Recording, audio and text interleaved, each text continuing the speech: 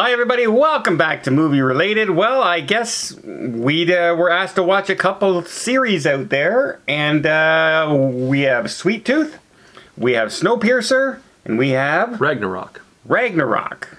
Okay, that's quite a variety. Quite a variety. So, all of these can be found on Netflix, right? Yeah, and I think they kind of all fall under the science-y, fiction-y type category.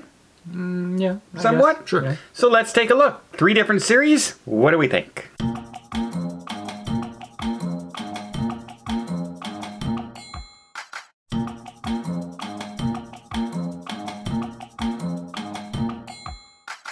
Okay, Mark. You got to watch. I've been curious about this because it's the Thor. Yeah. Ragnarok. Well, yeah. So Ragnarok, it follows this family. They're moving from one place to another. This is a foreign film. Like it's the sound doesn't match their lips when they're talking, and the subtitles don't match the dubbed talking either. Oh, I watched this series. What? I just forgot it was called Ragnarok. You're kidding. Yeah. You forgot you watched a Thor series. Oh, I watched half of it. Okay. All right. So it follows this family, and on their trek to moving to this new location, there's some old lady or somebody who's trying to cross the road, and one of the boys, the blonde kid, gets out and helps her get across the road, and then this sort of witchy lady comes out and says, "You a good boy," and curses him or blesses him or does something where she touches him. And suddenly he starts to develop like the powers of the gods. No, he already had it in him, and I think she recognized it and unlocked it further. Because Is that what you think happened? I don't know. As they were driving, he knew it was going to rain. Right? Well, he started to develop these things. Where he could suddenly throw a hammer like 1.5 kilometers and stuff like that. And he starts to develop these things slowly. But, and it is truly like a Thor and Loki kind of a feel, because the brother to me reminded me of Loki right away. Yeah. But I don't know. It was entertaining. I don't know if I would want to watch it again, but it was entertaining to just sort of see the development of the superhero powers. Yeah, if you bring it right down to like hometown Norway, is it? I think so, yeah. Hometown Scandinavia. Like the kid isn't super gorgeous. The other actors are just okay. It's like watching a Canadian movie kind of thing. Kind of, yeah. Us Canadians, we ain't too good looking, eh? Big Hollywood production, it wasn't. No. But there was something okay about it. Yeah. I was really looking forward to... Like a B movie that you don't mind. Yeah. Right? If you don't like dubbing. Yeah. The one thing I was disappointed with is he had this girl he was interested in, and the relationship doesn't work out, and then you don't see her anymore. And I was interested in her character, and then all of a sudden she's gone. Well, she died. Good spoiler. Well, no, I thought you didn't understand what happened. There was a reason why I knew she wasn't there anymore. Okay, well, okay. Apparently she's dead. Okay, but would you say it's worth watching? I would say, honestly, if you have nothing else to watch, put it on.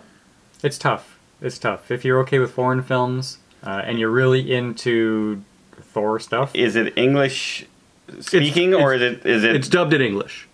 It is, but the voiceovers are in English. Yes. Okay. All right. Sweet Tooth. Sweet Tooth. It's new on Netflix. I've been looking at the icon for this and thinking, what? Okay. Well, one of the girls, the deer. That's a boy. Oh boy. Okay. My wife and I saw the trailer for it, and she goes, "You want to try that?"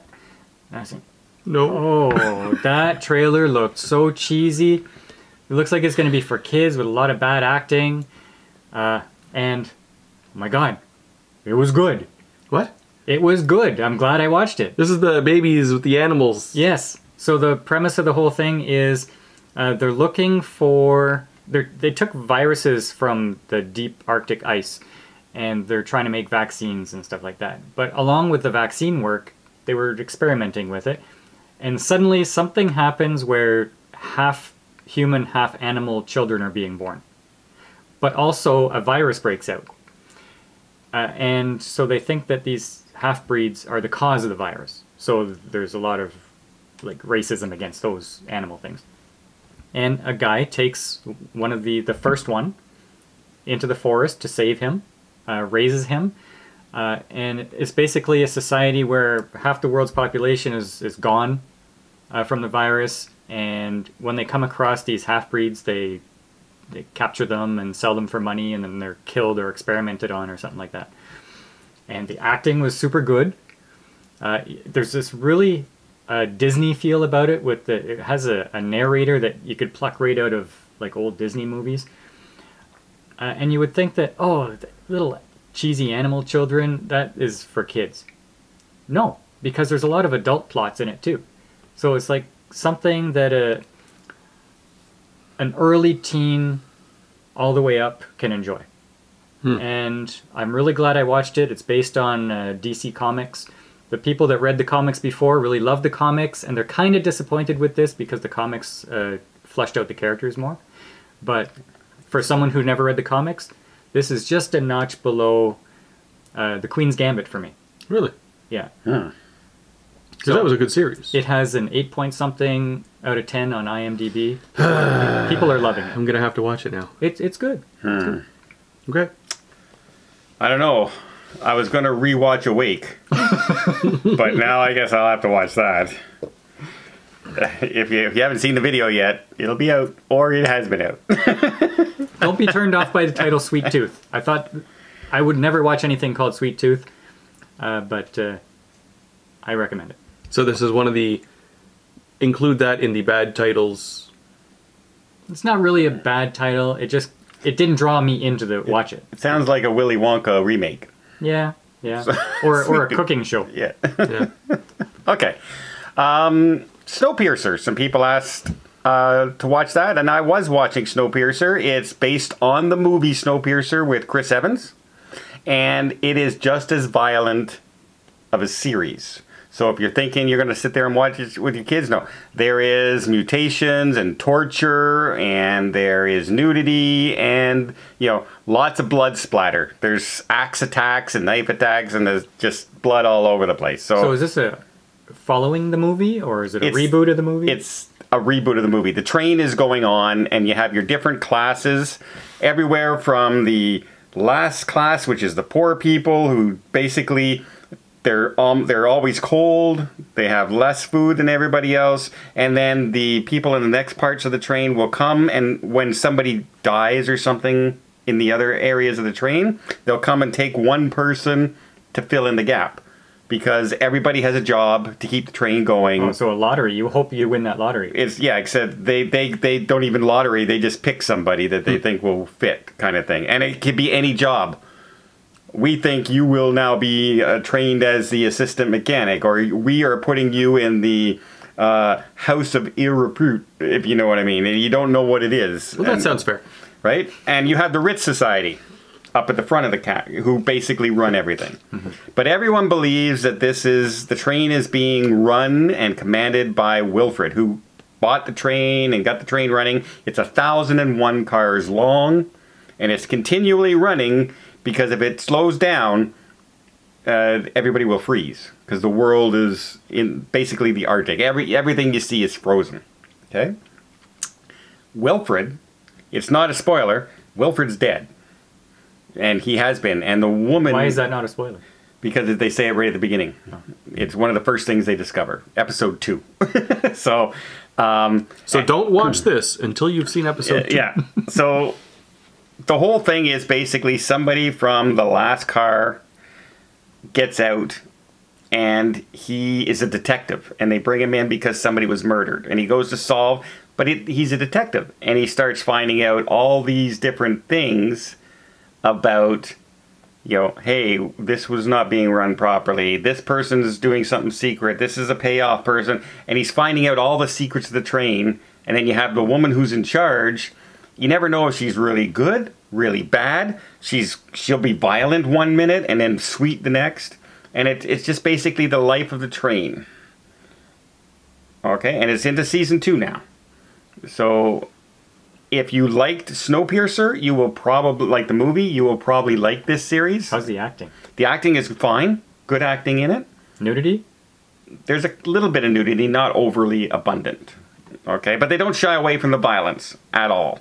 I just watched an episode where there's a big train uprising, just like Snowpiercer. If you remember the big scene when they're fighting in the dark and all, exactly the same way. So, yeah. If you've seen the movie, have you seen this series? No. Okay. Because it's different characters and there's intrigue. There's backstabbing and what's this person going to do and how are they going to get away and this person's caught now and they got away. How do they do it? This kind of thing. So it's been interesting. Is it my best series I've ever watched? No. Is it entertaining? Yeah, I'd give it a watch. But be prepared for the violence. Okay, so family movie, family series. Adult. Okay. Absolutely. And probably geared towards men? Well, no. A lot of the main characters are all women.